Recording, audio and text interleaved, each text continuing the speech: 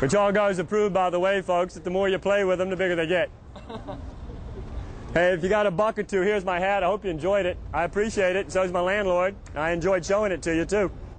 That was sidewalk magician Sonny Holliday, who has walked, talked, and entertained his way across America for over 20 years. Now let's recap. He uses his wand to provide sound, no horn or radio to carry, just banging to attract attention. Why don't you come up closer to the line? I'd like to have trick you up close. Come on up close. That way, when it's over in 8 or 9 minutes, I felt like I've done something. Once he has attracted the crowd, he brings them in, challenging the spectators, encouraging the spectators to step forward. Let me tell you what the 8 minutes consist of. One rope trick, two of the world's greatest card tricks with an ordinary deck of playing cards, says myself and two gentlemen who write on the subject, and the cups and balls. He then tells them what he's about to do. But before I start, I want to show you a little warm-up stuff. A cigarette routine to begin with. Don't ever smoke them, for God's sake.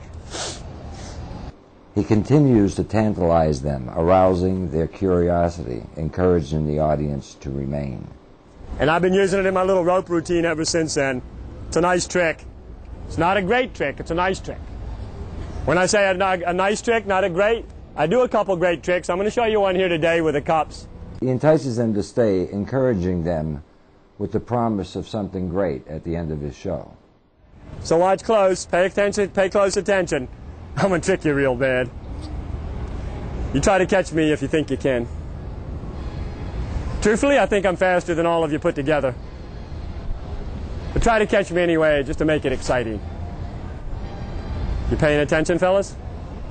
Throughout the act, he continues to challenge his audience, provoking, taunting, and aggravating them.